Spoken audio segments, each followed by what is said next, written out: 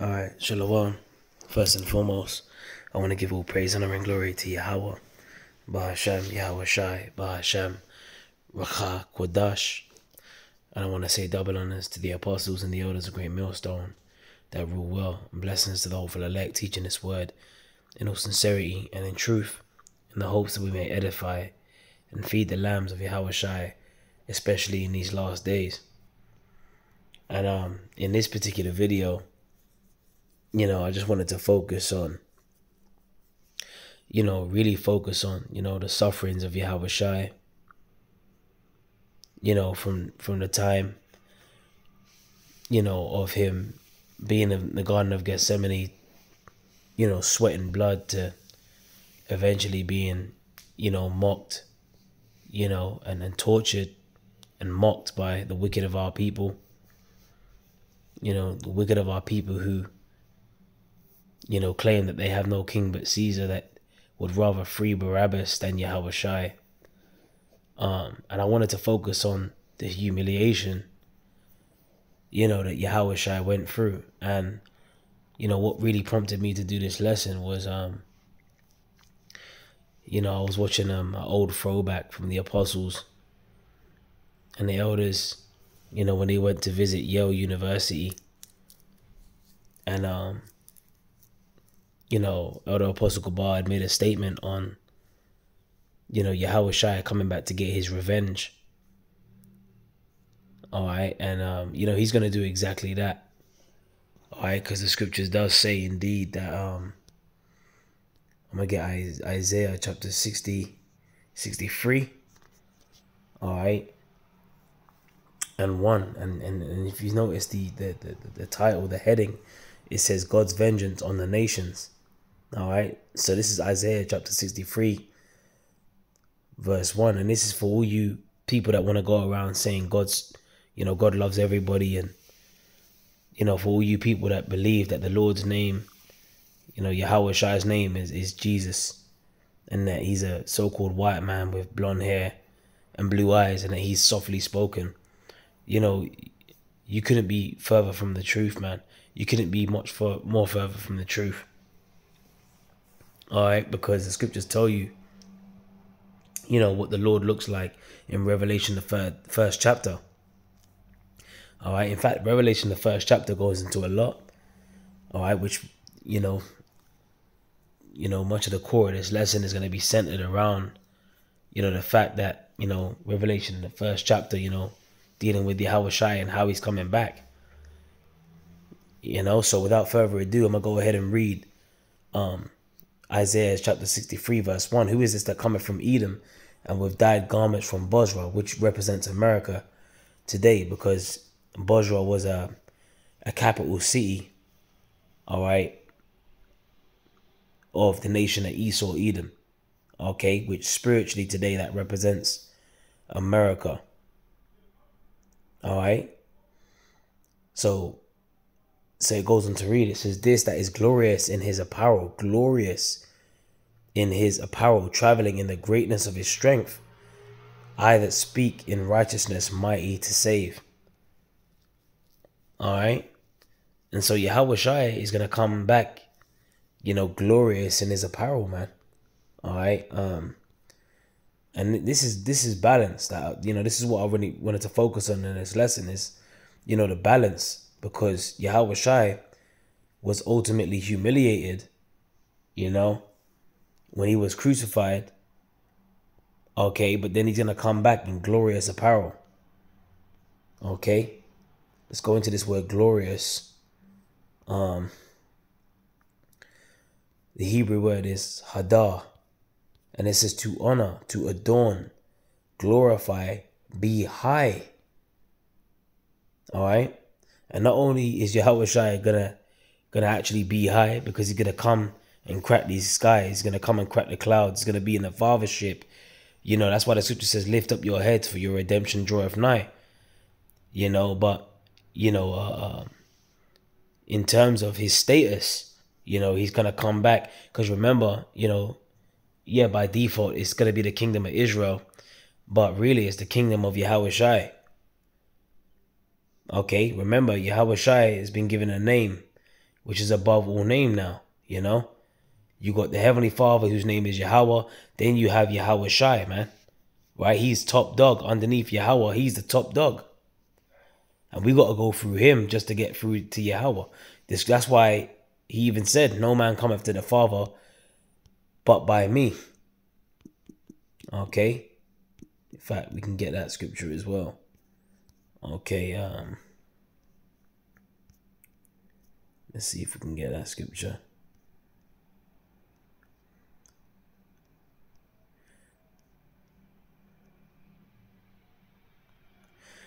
Beautiful. This is John chapter 14, verse 6. And it says, Yahawashi saith unto him, I am the way, the truth, and the life. No man cometh unto the Father but by me. So we have to go through Yahawashi in order to get to Yahweh. You know, we have to go through the mediator, which is Yahawashi. He is that mediator, man. Because he was the only one that was worthy, you know, to loose the seals, you know, and like when you read in Revelation, the 5th chapter, all right, it goes into, because, you know, ultimately the book was sealed until Yahawashi made that ultimate sacrifice. Okay, in Revelation chapter 5:5, it says, and one of the elders saith unto me, weep not, behold, the Lion of the tribe of Judah, the root of David, hath prevailed to open the book and to loose the 7 seals thereof. Okay, because at one time this book was sealed. Okay, and I believe that's in Daniel the 12th chapter, speak about the book being sealed. Okay, it's been a while since I've gone into that precept. See if I can find it. This is Daniel chapter 12 verse 4. But thou, O Daniel, shut up the words and seal the book, even to the time of the end. And we're in the time of the end right now, man. And this is why this truth is done bust wide open, you know, because it says many shall run to and fro, and knowledge shall be increased. Okay, and we're seeing that we're in a time where knowledge is being increased. That's why the Lord said in 2 Ezra 6, and damn, I'm already in there. Oh, spirit. 2 Ezra 6 and 27. His spirit is something else, man. Oh man, Brakata Yahawashi Yahawashi. Hashem Rakak with Dash all day, man. All right, it says, for evil shall be put out, and deceit shall be quenched. All right, we're in a time where deceit is being quenched, man. You know, let's look up that word quenched. All right, let's see if we can find out what that word quenched. Okay, quenched. Let's see what that word quenched means. All right, it says to satisfy one's thirst by drinking, to extinguish. So deceit is being extinguished, man. All right, you know, the deceit is being put out, basically. You know, we're in a time where deceit is being quenched, and that's why you see Esau getting, you know, being revealed in these last days. All right, because I remember the apostles was making that statement when they was at the Yale University, that, you know, J. Rockefeller, he made that statement, you know, that the internet should have never been invented. When you're dealing with, you know, the Rockefellers, you know, you're dealing with the, you know, the elite of the nation of Esau Edom. You got the Rothschilds, Rockefellers, you know, the DuPonts, you know, the Gettys, you know, you know, and so on and so forth.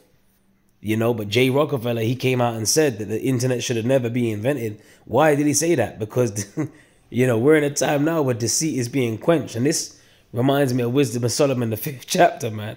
See, Esau, man, he's that fugitive and a vagabond. He's on the run. You know, he's been caught red-handed. And it's fitting that saying caught red-handed, because Esau, Edom, the Hebrew word for Edom is other one, which means red. When you Google Edom, man, it will tell you that Edom means red. You know, they tell you that themselves, man. Didn't the scripture say that their tongue shall fall upon themselves? All right, so we're in a time now where evil is being put out. Esau's being revealed, you know, for the devil that he is, and deceit is being quenched, man. But as for faith, right, it shall flourish. Corruption shall be overcome. So this is, see, no one ain't got nothing to do, you know, ain't got no business coming up against the word of the Lord, because Ultimately, the word of the Lord reigns supreme. Okay, prophecy is boss. Okay, the word prophesy means to say before. So what is been written down and what's been declared in this word, it has to come. It has to come to pass, because the Lord is not a man that he should lie. Remember, the scripture says in Isaiah 55:11, "So shall my word be that goeth forth out of my mouth, and it shall not return unto me void." Okay, but it shall establish that which I please, and it shall prosper in the thing whereto I sent it. So we're in a time now where faith is flourishing and corruption is being overcome. The Lord said that this would happen, man. And the truth, which have been so long without fruit, shall be declared. Okay, and this truth is definitely being declared, man. All right, knowledge is being increased. Okay, let me get Matthew 24 and verse 14. "And this gospel of the kingdom shall be preached in all the world for a witness unto all nations, and then shall the end come." All right, and this is the time that we're in. The gospel of the kingdom is being preached, and so that's how you know that we're at the end. All right, so going back to Daniel chapter 12 verse 4, but thou Daniel, O Daniel, shut up the words and seal the book even to the time of the end. Many shall run to and fro, and knowledge shall be increased. Okay, and that includes how this devil is being revealed. All right, so dealing with the book being sealed, we're in a time now where pretty much we know more than the prophets of old did back then. Okay, like the Apostle Elder Tahar always says, man. Okay, we got the 100% truth. All right, and we're living out in these last days. We're living out these prophecies, especially we're waiting for the major prophecy, which is the mark of the beast, spoken of in Revelation 13 and 16, man. We're waiting for that major prophecy to pop off. Okay, and we understand what that prophecy is talking about. And we know that the mark of the beast is the chip. We know that Esau is going to, pretty much, set up these concentration camps and these chipping stations in order to fulfill his New World Order agenda, where he wants everyone completely, electronically tagged and monitored. All right. So this is Revelation chapter 5, verse 5. "And one of the elders said unto me, Weep not, behold, the Lion of the tribe of Judah, the root of David, have prevailed to open the book and to loose the 7 seals thereof. And I beheld, and lo, in the midst of the throne and of the 4 beasts, and in the midst of the elders, stood a lamb as it had been slain." And who is that lamb talking about? Who is the Lion of the tribe of Judah talking about? The root of David is talking about Yahawashi, man. Okay, that lamb is talking about Yahawashi. This is John chapter 1, verse 36. "And looking upon Yahawashi as he walked, he saith," John the Baptist saith, "Behold the Lamb of Yahweh, the Lamb of God." Okay, that's Yahawashi, man. The Lamb is Yahawashi.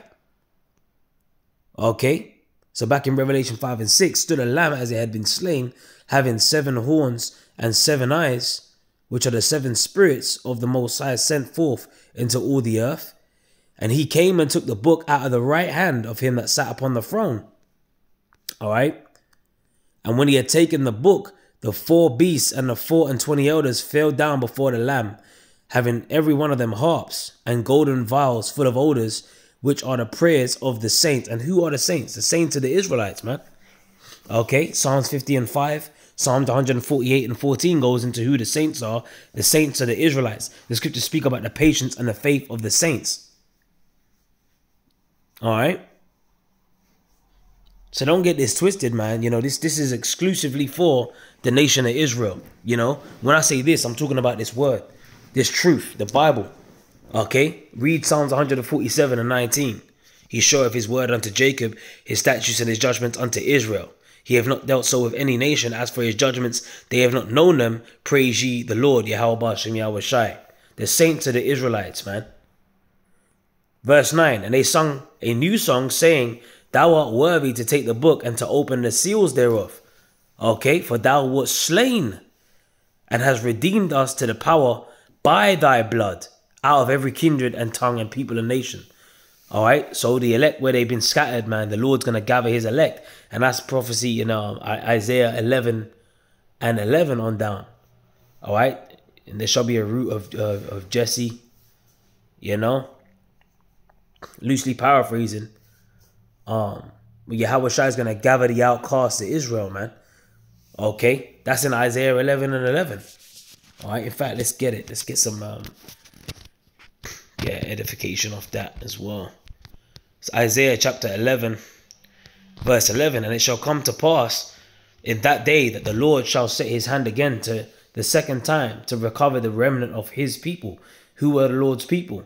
Amos 3 and 1, Deuteronomy 7 and 6. The Lord's people are the Israelites. That's his chosen people, man. All right. Which shall be left from Assyria and from Egypt. So the remnant of the Lord's people are going to come out of all these different nations. Okay. Because they were scattered according to the curses, Deuteronomy 28 and 64. No, this ain't actually talking about the other nations. It's talking about the Israelites that are scattered among them. And it's going to go on to tell you. And from Egypt and from Pathros and from Cush and from Elam and from Shinar and from Hamath and from the islands of the sea. All right. So Israel's been scattered among all these different nations. All right. And he shall set up an ensign for the nations, and he shall assemble the outcasts of Israel and gather together the dispersed of Judah from the four corners of the earth. And that lines up perfectly with Matthew chapter 24 and 30 on down. Because when Yahawashi comes back, he's coming back for two things: destruction and salvation for the elect. All right, which again is balance. Okay, so Yahawashi, man, you know, he went through, you know, a great deal of humiliation, you know, and that's something that we have to really connect with to understand, you know, the movie that the Lord has, or the script that the Lord has set up here, because the Lord is all about balance, man. Okay. Most humiliating punishment of Rome. All right. Yahawashi was crucified, you know, during the time of the Roman Empire. And it says the worst punishment in Roman law was crucifixion. This involved being nailed to a cross through your wrists and heels. Crucifixion wasn't just intended to execute someone, but to cause them the maximum pain, humiliation, and disgrace. So Yahawashi, you know, and remember, Yahawashi said he could have called down 12 legions of angels, but he didn't do that. You know, Yahawashi could have done that, but he didn't do it, man.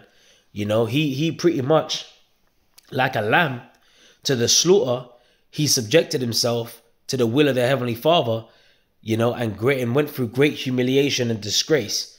But you see, when he comes back, you see, this is why I wanted to do this lesson, because when he comes back, he's coming back with power and great glory. All right. And this is why I was reading Isaiah 63. All right. Because when he comes back, he's coming straight for Esau. All right. Because this is the second leg of the Roman Empire. And when the Lord comes back, you ain't going to be able to crucify him like you did back then. All right. And that's why it says this is glorious in his apparel, right? Traveling in the greatness of his strength. I that speak in righteousness, mighty to save. Yahawashi ain't going to give no fucks when he comes back, man. Remember, the scripture says the day of the Lord burns in his heart. From there, we can go to Revelation 1 and 7. All right. Behold, he cometh with clouds, and every eye shall see him. Right? And them clouds is talking about them so-called UFOs. When you read Revelation 19, right, and 11 on down, it speaks about the armies following Yahawashi upon white horses. Yahawashi is going to be leading the army of so-called black men, angels, all right, that are coming as a force, all right, and they're coming to really invade this place, take down Esau's kingdom, right, move the Esau and these other nations out of the way, okay, you know, bust up the wicked of our people, you know, and come and gather his elect. This is what the Lord's coming to do, man. All right. And the scriptures speak about how he's going to destroy it and devour it once. So a lot of people don't even realize The scriptures speak about that. When the scriptures speak about the lamentations, mourning, and woe of the scriptures, we're about to enter a time like no other since there was a nation, man. Read Daniel 12:1. All right. It says, and they also which pierced him. So Yahawashi got pierced while he was being crucified. So Yahawashi is definitely burning for revenge, man. Okay. And that's why I quoted the scripture that says the day of the Lord burns in his heart. Remember, the Lord said, wait, therefore wait ye upon me, saith the Lord, until the day that I rise up to the prey. Okay. Yahawashi is known as the conquering lion, you know, of the tribe of Judah. A lion has prey, man. A lion is a king of the jungle. And when the lion loses it, man, everyone scatters.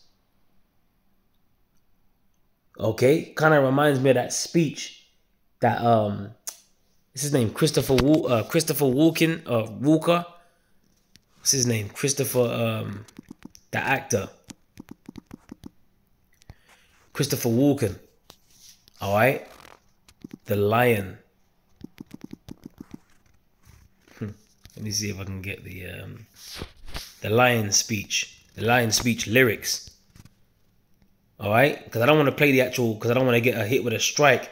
But this is the actor Christopher Walken, all right, and his speech, the King of the Jungle speech, all right, from Pool Hall Junkies, all right. Now listen to this speech, right?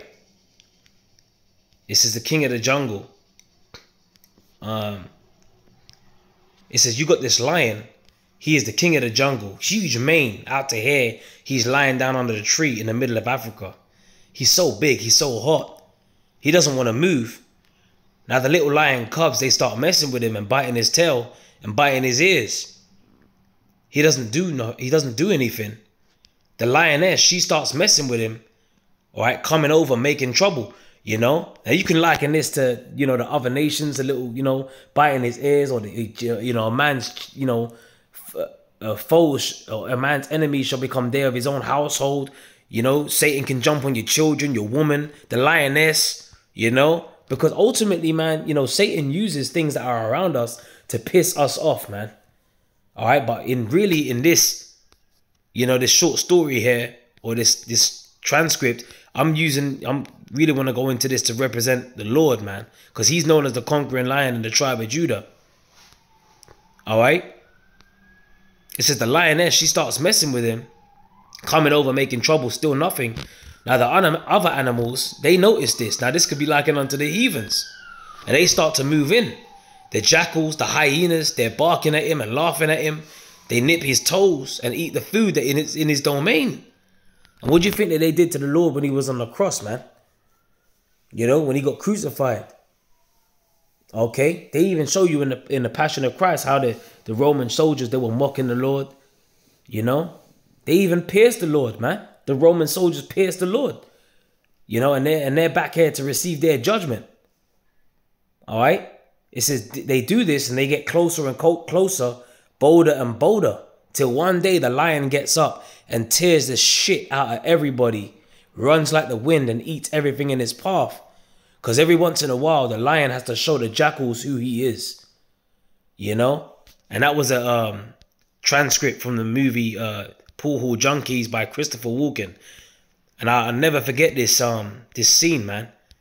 You know, it really, it's a classic, man. It's a classic scene. If you know, ever get to watch the movie and see that scene, man, just get into it, because, you know, we can really liken this to Yahawashi, man. Because when he comes back, like the scriptures say, he's going to destroy it and devour. Okay, was it Isaiah 42? You know, this reminds me of that scripture, man. All right, Isaiah chapter 42, verse 13. It says, the Lord, Yahweh, Ba'ashem Yahawashi, shall go forth as a mighty man. He shall stir up jealousy like a man of war. He shall cry, yea, roar. All right, a lion roars. Yahawashi is known as the conquering lion of the tribe of Judah, man. Okay, he shall prevail against his enemies, eating up everything in his path, right? I have long time holding my peace. I have been still and refrained myself. Now will I cry like a travailing woman. I will destroy and devour at once. Yahawashi is coming to destroy and to devour at once, man. The day of the Lord burns in his heart, man. So we can't wait. Now, I can't wait to see Yahawashi crack these clouds. And I pray that the Lord, you know, is pleased with what I'm doing and what I've been doing, and that he shows, you know, shows us mercy, you know, as we give diligence to make our calling and election sure. Because only the elect are going to be saved by Yahawashi when he comes back. Let's hold Matthew 24, because I don't want to lose it. All right. So let's go back to Revelation 1 and 7. Behold, he cometh with clouds, and Yahawashi is rolling, you know, he's rolling deep with them angels, man. He's gonna be leading that. He's gonna be leading a crew, a gang of angels, you know, which one angel is enough to pretty much do some heavy damage, man. Destroy the earth, you know. So this is overkill right here. This is why, you know, the second death is gonna be likened unto a time like no other since there was a nation. All right, the Lord is really stirring things up. Okay. Like when you're watching a movie, you know, you want to see the main event, or when you're watching boxing, you know, you might place a couple bets, and you know, you might put a lot on, and you might be waiting for the main event because, you know who's your money on. You know, you want to see what the outcome is. But in this stance, we know the main event's gonna take place, and we know who's gonna win. You know, so our money is all on Yahawashi, man. Okay. Because this is, you're dealing with biblical prophecy here. You know? It says, and they also which pierced him. So those that pierced him, man, Yahawashi is coming back for the revenge upon them. And all the kindreds of the earth shall wail because of him. Even so, amen. And that word wail in the Greek is kopto, which means, you know, to go through intense grief. To beat one's breast for grief. All right? So Yahawashi ain't coming back to play no games, man.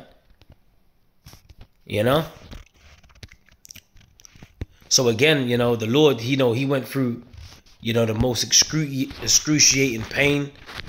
You know, he was humiliated.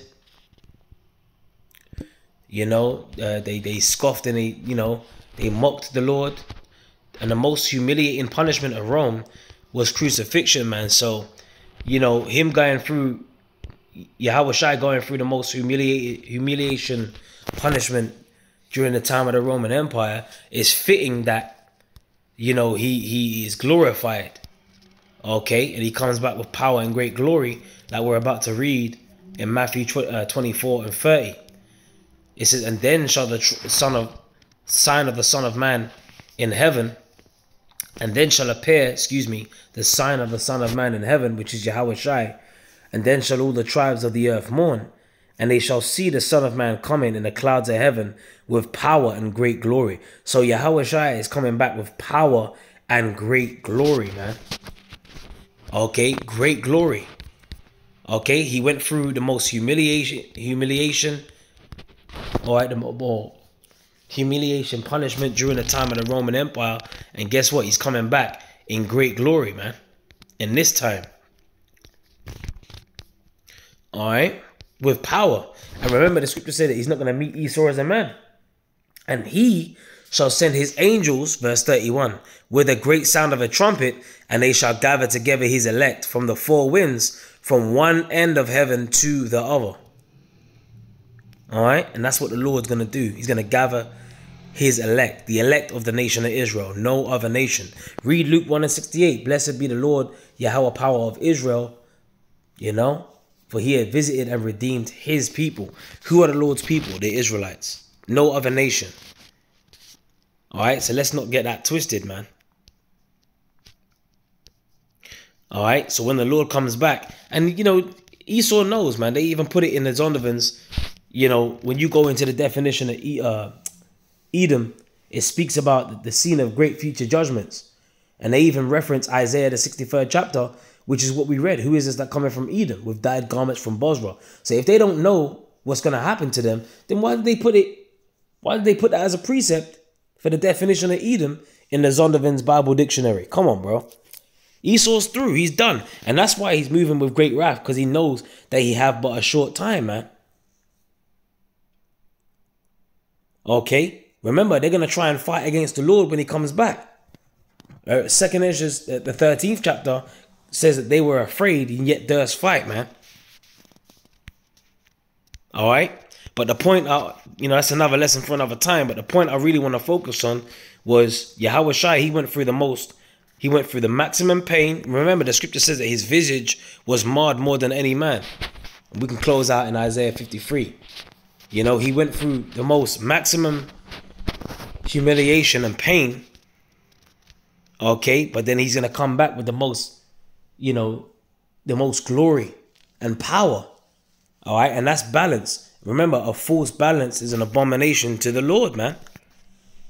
Yahawashi, right? This is Isaiah 53:3. He is despised and rejected of men. Yeah, humiliation. A man of sorrows and acquainted with grief. Right? But when he comes back, he's going to be full of power and glory, man. And great glory. He ain't going to be, come on, man. He says, we hid as it were our faces from him. He was despised and we esteemed him not. You think that Yahawashi is going to be despised when he comes back by his elect? No, we're going to be, man, he's not despised now by his elect. Could you imagine when he comes, and he saves his elect? When all hell is breaking loose and the only way for the elect to be protected is for Yahawashi to take them off the earth. Yahawashi is going to be glorified, man. The scripture says that the name of Yahawashi, every knee shall bow and every tongue shall confess. Yahawashi is going to get that respect, man. When the way that he comes back, these people, they're going to learn to know, to fear and respect Yahawashi. And I did a lesson on that yesterday, man. Okay, just like Rahab the harlot, man, she knew to fear the Lord. Them heathen knew when the Lord jacked up them Egyptians. Hey, the word got out. There wasn't no one to fuck with us as a nation, man. Do you know who our power is?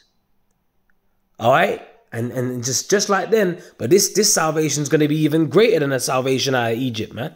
So you can only imagine the magnitude of the glory and the splendor that Yahawashi is going to come in. Remember, the scriptures speak about the strangeness of our salvation. Okay? It says, and we hid our faces from him. He was despised and we esteemed him not. Surely he hath borne our griefs and carried our sorrows. We did esteem him stricken and smitten of Yahweh and afflicted. And that's why, he was put through so much pain, humiliation, and disgrace, man. Because he carried the weight of the sins of the nation upon his shoulders, man. And you still got people out there that don't want to worship Yahawashi. Oh, well, you know what, man? Hey, the scripture says, kiss the son, lest he be angry with thee. And believe me, don't believe the scriptures. You don't want the Lord to be angry with you when he comes back. Okay, because that maximum pain, humiliation, and disgrace that he went through, Yahawashi is pretty much gonna unleash that, when he cracks these clouds, man. Remember, the same way that he went is the same way that he's coming back. All right. So with that, man, I pray you were edified with this lesson. A false balance is an abomination to the Lord. Maximum pain, humiliation, and disgrace that the Lord went through. So what do you think he's coming back with?